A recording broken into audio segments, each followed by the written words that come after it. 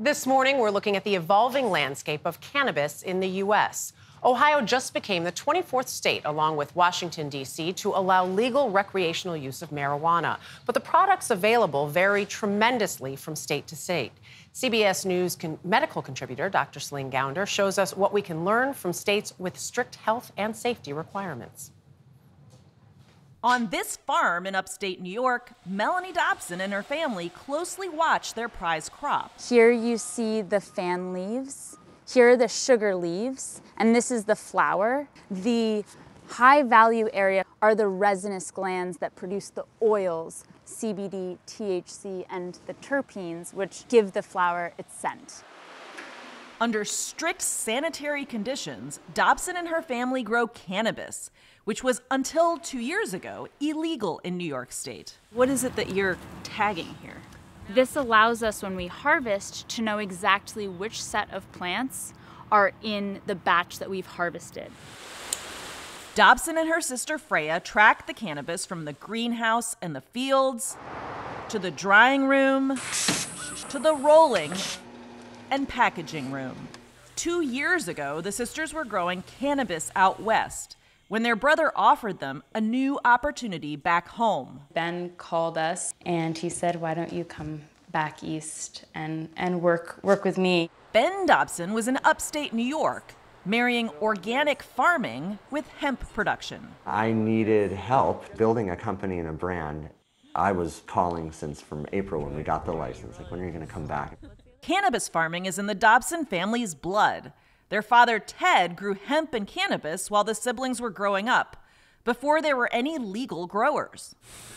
What makes the cannabis from licensed, regulated growers like Hudson Cannabis different from what you get from illegal growers and shops is all the measures taken to standardize potency and minimize contaminants. They're looking at different bacteria and fungi. They're also looking at other toxins, including pesticides and heavy metals. A 2022 study found that 40% of products sold by illegal cannabis shops in New York City contained toxic contaminants, including bacteria, fungus, heavy metals, pesticides, and cancer-causing toxins. Researchers also found that many of the products tested did not contain the amount of THC advertised on the label. How you doing? Good, how are you? But legal growers like Hudson Cannabis are required to test samples at third-party labs.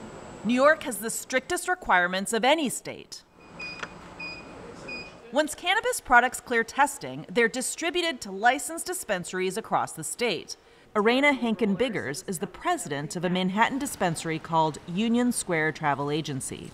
The product that you sell is not just tested for contaminants, it's also tested for potency. Why does that matter? Because you don't want a bad experience, right? You're going to really have a negative reaction in many cases, increased paranoia. The effects of the high will last a lot longer. The potency of cannabis products can range widely and may not be accurately labeled at illegal shops, no matter how fancy the packaging. This means that consumers can't safely regulate the dose they're taking. How is a consumer supposed to know if a dispensary is a licensed, legal one or not? There's a blue sticker with a square QR code, and you can scan it and ensure that space is a licensed space. Why do you specifically choose to go to a licensed dispensary rather than any place else? Quality control. I'm one of the baby boomers who grew up partaking in cannabis when it was not legal.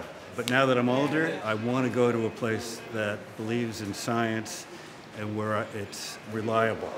But legal cannabis often costs more because of licensing fees, taxes, and the cost of testing. One batch of cannabis for us costs about $4,500 in testing. There's a really slim margin to capture in a very competitive landscape. Right. And the illicit market doesn't have to pay those licensing fees or the taxes or for testing. Yeah. And they don't pay the IRS. And ultimately, it hurts the customer who doesn't necessarily know better. Illegal shops can outnumber legal dispensaries by a lot. So, for instance, here in New York City, there are 13 legal licensed dispensaries and an estimated 2,000 plus illegal shops. In some states, farmers can also sell directly to consumers, but it's also important to note The brain continues to develop until you're in your mid to late 20s, which is one reason why the minimum age to purchase cannabis is 21 in places where it is legal. First of all, Celine, I had no idea about the QR code. There's so many shops here, thought they were all legal shops, but you mentioned that age of 21. So what about people of legal age? What do we know about the health risks of cannabis? Well, there's still a lot we don't know because the DEA classifies cannabis as a Schedule I drug, so just like heroin, which means it's really hard as a researcher to study these drugs. But there are a few things we do know. So smoking anything, any kind of smoke, if you inhale it, is going to cause or worsen lung or heart disease.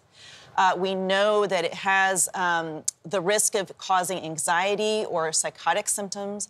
If you're using, especially if you're using in very high quantities, it can be addictive. And finally, you should never be smoking cannabis or really using any mind-altering substance when you're going to be driving.